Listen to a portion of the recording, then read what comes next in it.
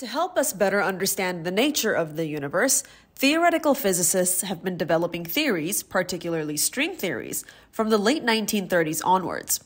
Now, string theories are mathematical theories that state that each fundamental particle, like the electron, is actually made up of tiny vibrating strings of energy. Not actual strings like yarn or thread or twine, but hypothetical strings. And depending on the vibration patterns of these strings, you can get different types of particles. According to string theory, space-time may have as many as 10 dimensions, 4 of which are already accounted for. 3 are our typical XYZ coordinates of physical space, otherwise known as three-dimensional or 3D space. Another is time, and the remaining 6 are rolled up so tightly together that we'll never see them.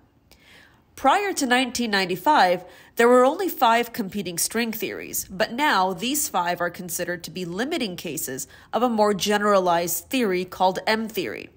But don't worry, understanding M-theory is not a requirement of this class. I just wanted to give you this information and let you run with it how you will.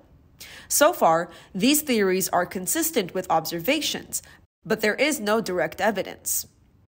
2 very famous string theorists include Dr. Michio Kaku and Dr. Jim Gates Jr., both of whom have given lectures and published plenty of articles on the topic.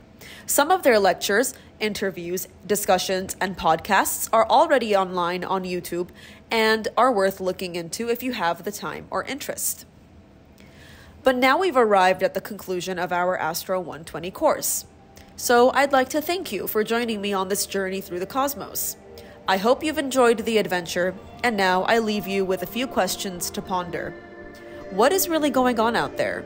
And do we have all the answers but just don't know it yet? If we don't, what else can we learn about our place in the cosmos?